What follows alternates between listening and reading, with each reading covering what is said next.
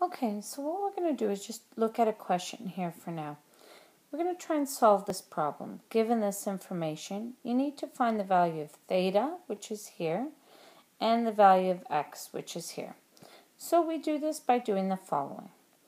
So, one thing to note is there's a right angle triangle right here, and the measure of this line right here is 4.5 centimeters.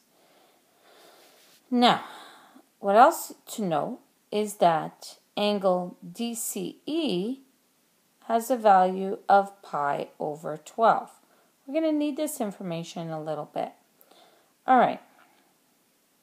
And again, it's pi over 12 radians because anything that's measured with pi implies that it's in radian form.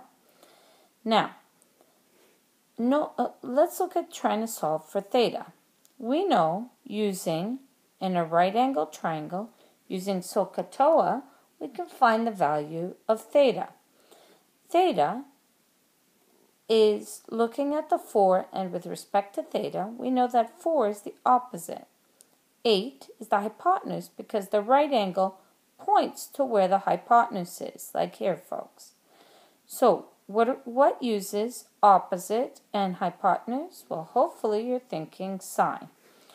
Sine of the angle theta, which is what we need to find, is equal to 4 over 8.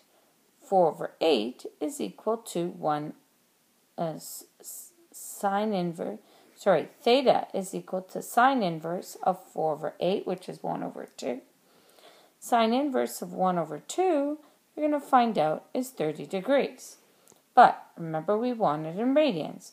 So theta is equal to 30 degrees in radians. You multiply by pi over 180, and that will give us pi over 6 radians. Because remember, to convert degrees to radians, you must multiply by pi over 180. All right, knowing this, we keep moving forward. So we now have the value of this theta right here. We have the value of theta. We know that this is pi over 6. This is pi over 2. So this is going to be pi over 3. Why is that the case? Well, when you think about it, the whole of all of these has to equal pi. So pi minus pi over 2 is pi over 2.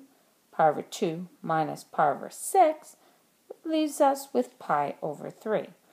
So angle BCA is equal to pi minus pi over 2 minus pi over 6 using SATT. We find out, even if we convert it to degrees, that the answer to this is going to be pi over 3. And that's the value of BCA as well as DCF. The reason behind that is you have that the opposite angles in two intersecting lines are always going to be equal. Knowing this, what we can do is now use this opposite angle to help us with the remaining. We know this whole thing is going to be pi over 3. We also know that this little piece right inside here, DCE, this little piece here, is equal to pi over 12. So I can find the remaining angle right here, ECF, by taking pi over 3 and subtracting pi over 12, which yields us pi over 4. So this angle right here is going to be pi over 4. Knowing that this is a right angle triangle, that means that this must be also pi over 4. Now, we have a right angle triangle. We have this measurement, which is the adjacent side. We also need this measurement, which is the hypotenuse. Using the adjacent and the hypotenuse, we use cosine. So cosine of this angle, pi over 4, is equal to 4.5 over x. And what I can do is solve for x by cross-multiplying, and we'll end up with x is equal to 9 root 2 over 2. That's the exact answer, folks. And if you're asked to round it, you will give me the answer to 4 decimal places in the question, and in the therefore statement, you round your answer to a lower value. All right, let's go to another question. So, we have in the previous question, we had cosine of pi over 4 is equal to 4.5 over x. So let's look at what this says. Cosine of pi over 4 equals 4.5 over x. Cosine of pi over 4, let's say you didn't have a calculator, or you weren't allowed a calculator in a course, let's say in university. How would you solve a question like this? Well, folks, you need to look at cosine of pi over 4 and note the special angle triangle. The special triangle, pi over 4 is one of those special angles. Pi over 4 has the values 1, 1, root 2 because it's an isosceles triangle. So cosine of pi over 4 is equal to 1 over root 2. And that's equal to 4.5 over x. So what you would do now is cross multiply, and you will get the value of 4.5 times root 2, which is 9 root 2 over 2. Okay, let's go to the lesson now. In 6.2, radian measure and angles on the Cartesian plane are as follows. So these are the special angles that we learned in grade 11, 1, 1, root 2, and the 30, 60, 90 triangle, 1, 2, root 3. Now, what's important to note is even though I call this the 1, 2, root 3, 2 is always going to be our hypotenuse because that's the largest root, or largest value of all three of these. The right angle in the hypotenuse points to the hypotenuse. So the right angle in the right triangle points to the hypotenuse. The hypotenuse is the largest angle because it is opposite the largest side. Knowing this, we need to convert this to radian measure. So 45 degrees is going to change itself to pi over 4. Because remember, pi is 180 degrees. Divided by 4 gives us 45 degrees. So this is pi over 4 and pi over 4. In the second part, this 30 degrees turns out to be pi over 6. 180 divided by 6 is 30 degrees. So pi over 6 is also equivalent to 30 degrees. The other one is going to be pi over 3. Sorry folks, that represents 60 degrees. Alright, now, quadrants, very important to note. If I place all of these triangles in the first quadrant, all the values will be positive. But then when I place it in the second quadrant, this value will be the same as this value over here, but note that this line here will end up being negative. Put it into the next quadrant, and this would be in a different one.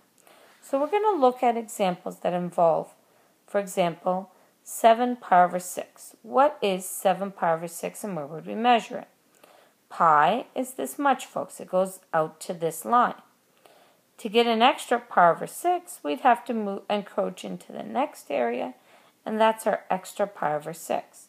What results when we have pi over 6 here in this area is that we will have negative 1 for the x, negative root 3 for the, negative 1 for the y, negative root 3 for the x, and 2 for the r value. Keep in mind this is the radius, so this value is always going to be positive. So, now, when we measure in standard position, that is measuring into counterclockwise way. If you're measuring negative angles, you measure in a clockwise way. Whenever I ask for standard position, you start with the positive x-axis and you move to the coordinate where you need to go. So, let's represent sine, cos, and tan in such a way that will make more sense to you. For example, sine of an angle, it doesn't matter where that angle is and which quadrant, it will always equal y over r. Cosine of theta will always equal x over r.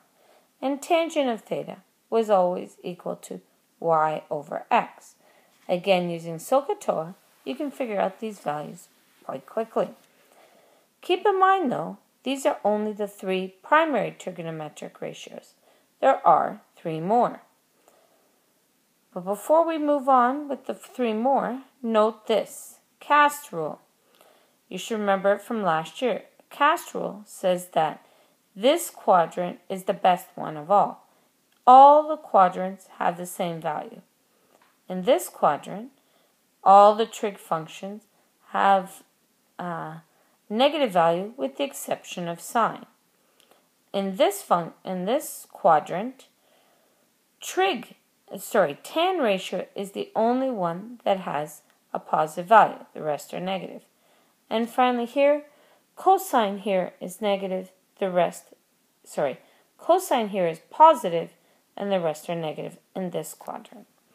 So, we have to remember the reciprocal trig ratios. We only have the primary ones listed, so we need the reciprocals. The reciprocals are cosecant theta, which is equal to r over y, the secant theta, which is equal to r over x, and finally, cotangent theta is equal to x over y.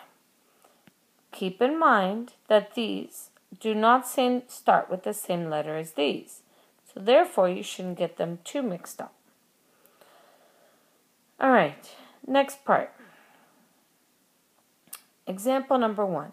You're asked to determine the value of cosine of 11 pi over 6 and cosecant 5 pi over 4.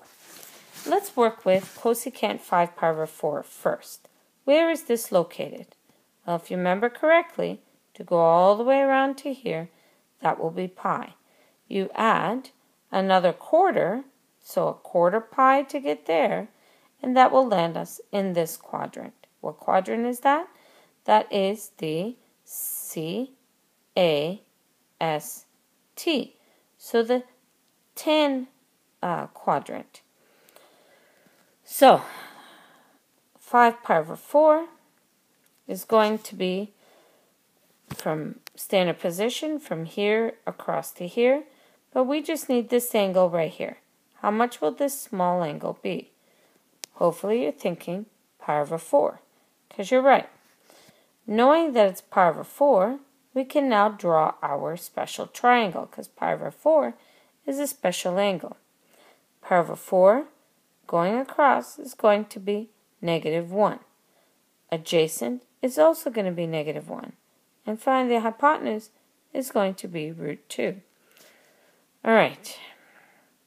In the second part, 11 pi over 6, so cosecant of 5 pi over 4 is equal to, cosecant is the flip of sine. Sine is O over H. So we're going to do hypotenuse over opposite. Hypotenuse is √2. Opposite is -1. And the values reduced is going to be -√2. And then we look at cosine 11 pi over 6. We calculate the value, and you get the values that cosine 11 pi over 6 is equal to √3 over 2. So these are 2 examples that are important to answer.